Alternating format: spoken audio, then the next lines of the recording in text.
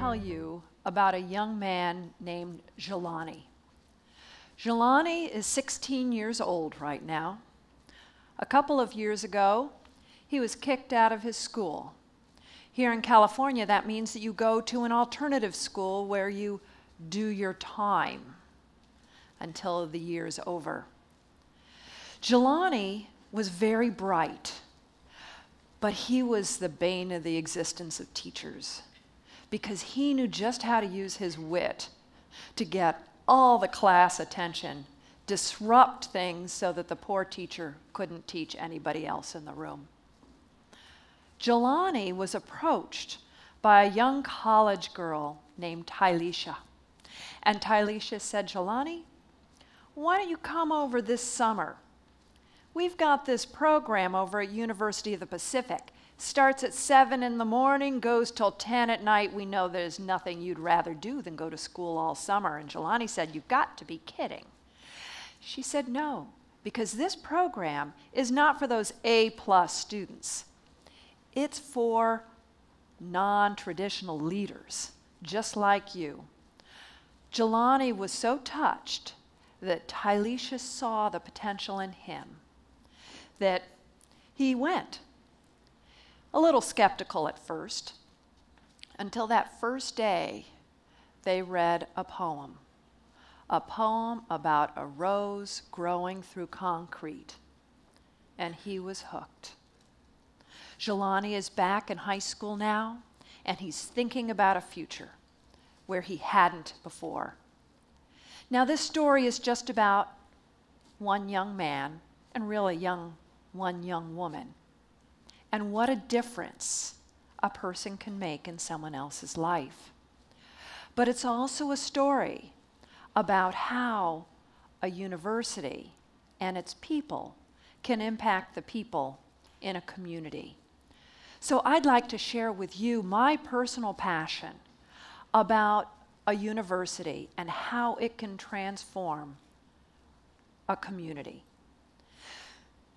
I came here just a few years ago and recognized that Stockton was a community in need. I couldn't make any claims to know what Stockton needed, but I did have a strong personal value that when I arrived, I realized it was shared across this university by faculty, staff, and students alike, which is the idea of regional stewardship. That a university is tied to its place, and as such it has a responsibility to make a difference in that place. Now, yes, there's certainly some business benefits to this. A thriving, vibrant city will attract the best faculty and the best students. And a city would really like a vibrant, thriving university because our graduates will help produce the workforce for the city. So we have a natural, positive symbiosis. But it goes deeper than that. We are part of place.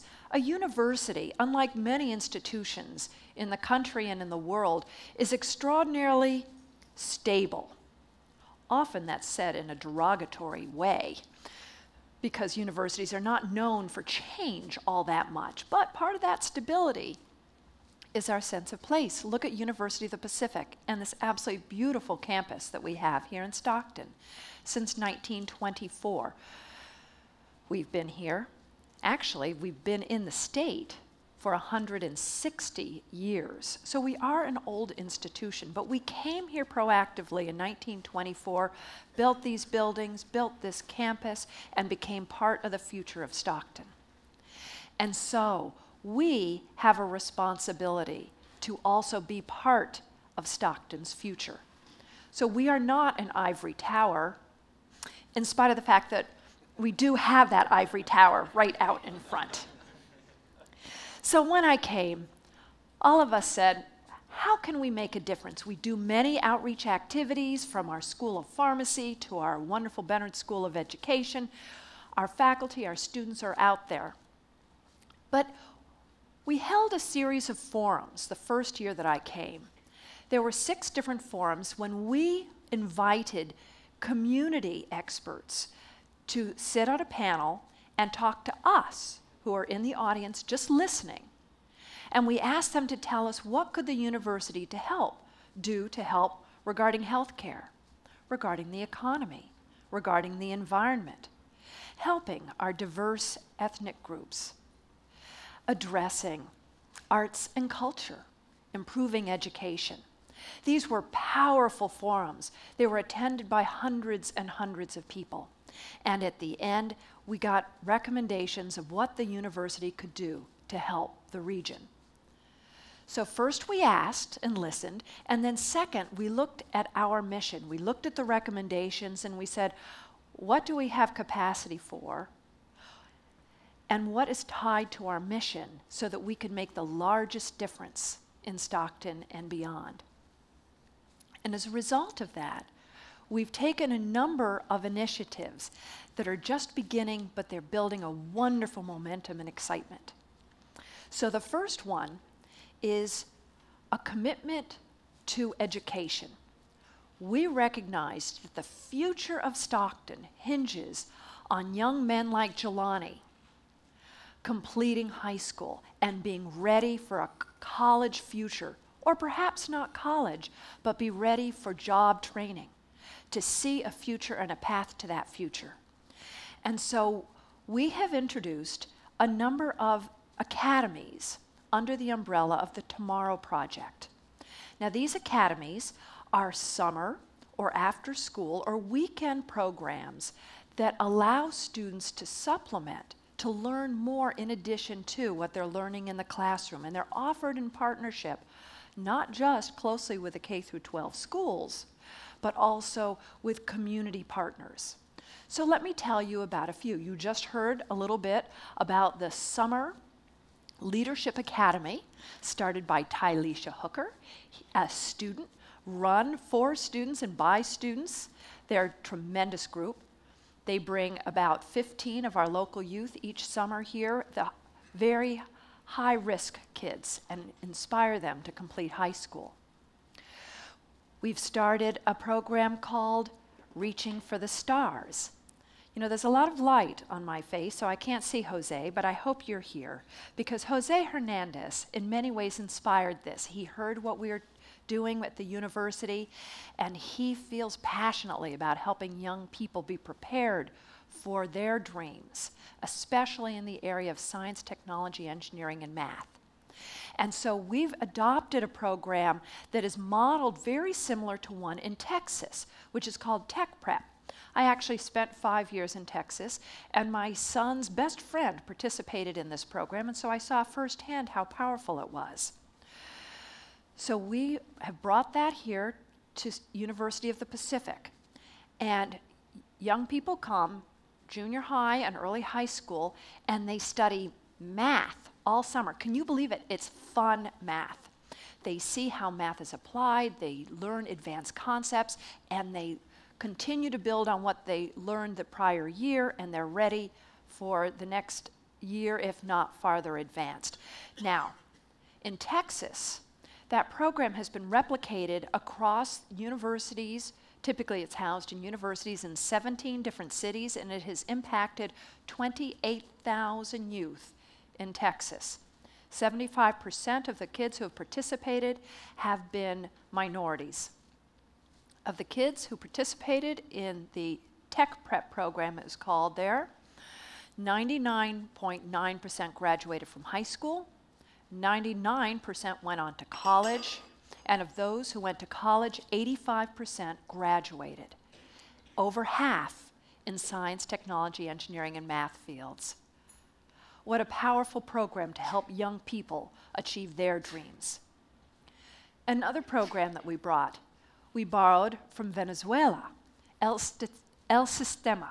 Perhaps you're familiar with this. It's a program since 1975 that has impacted the youth in a powerful way across Venezuela, encouraging them to succeed in school by learning how to play a musical instrument. And so this program, the idea came up out of our committee of community and university folks who saw the power for that, and so our Stockton Symphony, our United Way, our Community Foundation of Stockton, and our Conservatory of Music and the Bennard School of Education are partnering together to teach young people in Stockton how to play the violin. Now, when I talk about this to young people, I point out that really the secret behind this is to teach them math, but they don't realize that. Because it turns out that learning how to play a musical instrument develops the same part of your brain that is effective in math. And so here in Stockton, our young kids were first learning at the beginning of the year on cereal boxes. It helped them develop their neck muscles, I guess, for holding the violins. Well, when we brought out their violins to them, one young girl was so excited, she reached over and kissed it. She sees a powerful future in front of her. In addition to these Tomorrow Project Academies, which we look forward to growing, expanding, and multiplying across the Central Valley, we've also formed a Beyond Our Gates Community Council because we know we need to be around the table and partnering with people in the community on what we can do the most to help the needs of the community. This community council, I convene, but it's made up of civic leaders, religious leaders, education leaders, nonprofit and business leaders. And we've been meeting now for about a year. And interestingly enough, we left it open to what would the group like to address, and education ended up being the theme for this group. We're looking at just where in education to focus. We brought in Dr. Melina Morgan, who was just with us yesterday and today, who's part of General Colin Powell's Grad Nation as part of America's Promise. We're seeing great potential by getting all of our community members together and focused on what is our goal, how do we measure our achievement, and how can we make steady progress toward that goal. So, Jelani is one young man and one story. But we truly believe that by implementing these programs that involve the deeply committed people at University of the Pacific, with members across the Stockton and San Joaquin community, if we put our heads and our hearts together, we can truly make a difference. Because a university is not an isolated institution. We are part of our community. And while in many ways today's TEDx and the TED programs are focused on global issues, it all gets about caring. It all is about people making a difference in other people's lives in the world around them. And so I am truly honored to be president of a university of people that care so deeply about others and are committed to making a difference. Thank you very much.